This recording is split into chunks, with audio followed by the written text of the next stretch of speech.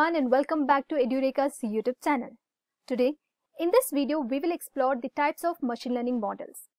Did you know that machine learning powers everything from Netflix recommendations to self-driving cars? But here's the catch, it's not just one thing. Machine learning comes in different types, each designed to solve unique problems.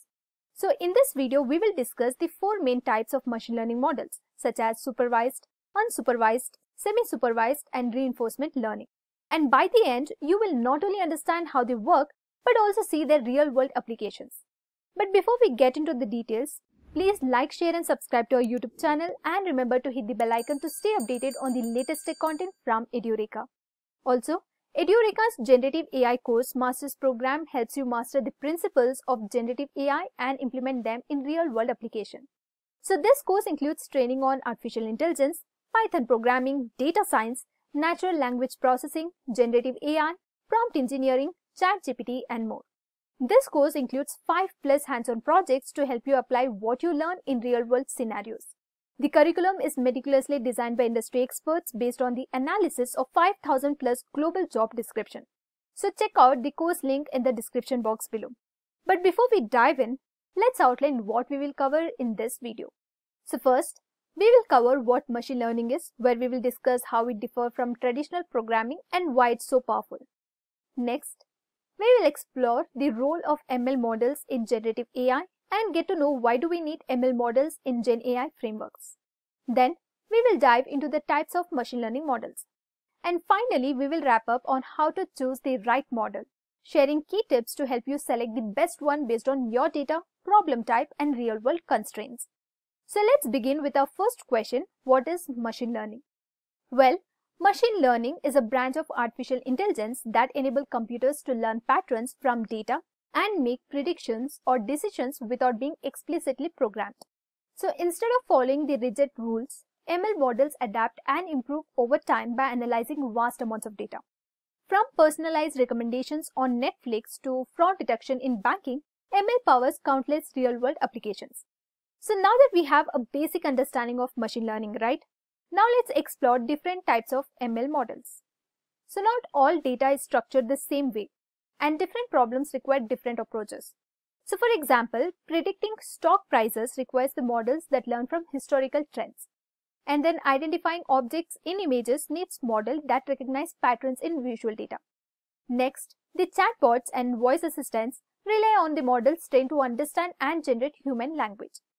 So to tackle these challenges, as I discussed previously, that ML is divided into different learning models, such as supervised, unsupervised, and reinforcement learning. And each has its own strengths and it is used depending on the problem at hand. Since we know why different ML models are needed, let's see how they play a crucial role in generative AI. Well, generative AI is one of the most exciting applications of machine learning. And unlike traditional ML models that make predictions or classifications, generative models create entirely new content. And here's how ML enables AI to generate. So first here we have text. A language models like GPT generate human-like text for chatbots, content writing and coding. Next is the image. So AI-powered tools like DALL-E can create realistic images from textual descriptions. Next is videos.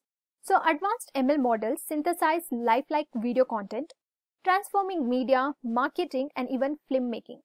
So these advancements in generative AI are reshaping creativity and automation, proving that machine learning is not just about making decisions, it's about creating new possibilities. So now that we have seen how ML models enable AI to create new content, so now let us briefly understand the different types of machine learning models. So here, the first type of machine learning model is supervised learning. Supervised learning trains a model using labeled data, where each input has a corresponding correct output. And this makes it ideal for tasks where historical data can be used to predict future outcomes. For example, let's say spam detection. Email services like Gmail uses supervised learning to classify emails as spam or not spam by learning from past labeled examples. The next example is the price predictions. So real estate platforms use regression models to predict house prices based on the features like location, size, and amenities. Now, let us see some of the popular algorithms. So first, let's discuss on decision trees. These models break down the data into a tree-like structure. where each node represents a decision based on a feature. So they are easy to interpret and work well for both classification. For example, deciding if an email is a spam or not, and regression example predicting house price. However, they can become overly complex. Next is the support vector machines. So SVMs are powerful for classification tasks as they find the optimal boundary, also called a hyperplane, and that best separates different classes in the data. They work well for high dimensional spaces and cases where the distinction between categories is clear, such as handwriting, facial recognition, or medical diagnosis. So now that we have seen how label data is used, so now let's explore how unsupervised learning finds pattern without labels. Well, unsupervised learning works with unlabeled data, identifying hidden patterns and relationships without predefined categories. So here we have some of the popular algorithms. So first is the K-means clustering. This algorithm partitions data into a predefined number of clusters by grouping similar data points based on their attributes. It works well for tasks like customer segmentation, where businesses can group customer based on purchasing behavior. However, it assumes clusters are spherical and may struggle with irregular shaped data. Next, we have autoencoders. So these are specialized neural networks designed to learn efficient data representations by encoding and reconstructing input data. Let us see some of the examples. So first example here we have is customer segmentation, where e-commerce platforms group customer based on their shopping behavior to offer personalized recommendations. The next example is market analysis.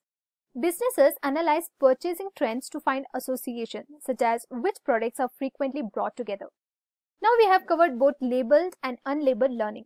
So let's see how semi-supervised learning combines the best of both worlds.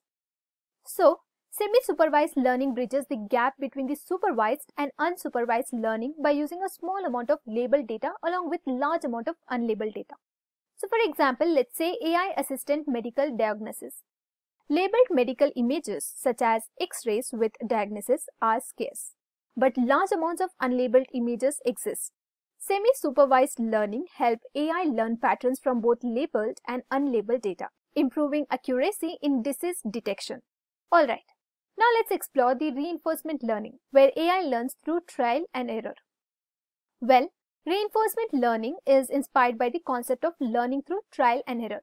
So models interact with an environment, receive rewards or penalties for actions, and refine their strengths over time. For example, let's say gaming. Mario AI, developed using reinforcement learning, learns to navigate levels by optimizing actions through trial and error. The next example is robotics, where robots learn to walk, balance, or perform tasks through reinforcement learning by maximizing positive outcomes. Also, reinforcement learning uses agents, actions, and rewards to improve decision making, making it ideal for tasks requiring continuous learning and adaptation. So now that we have covered all the types of machine learning models, so let's go over some of the key tips to help you choose the right one for your needs. So here are the tips. When it comes to supervised learning, classifying emails as spam or not, and diagnosing diseases from patient data. Next is the unsupervised learning.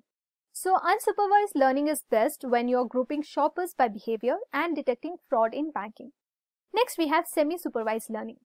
And this is best when you're improving speech recognition with limited labeled data and identifying fake news. And finally, the reinforcement learning.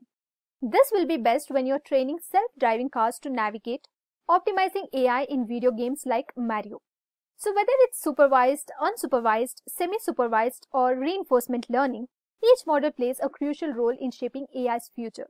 So as generative AI continues to evolve, these models are driving innovation in text, images, and video generation. So which machine learning model do you find the most fascinating? Let me know in the comments below. So if you enjoyed listening to this video, please be kind enough to like it, and you can comment on any of your doubts and queries. We will reply to them at the earliest. Do look up for more videos and playlists and subscribe to the Edureka's YouTube channel to learn more. Thank you for watching and happy learning.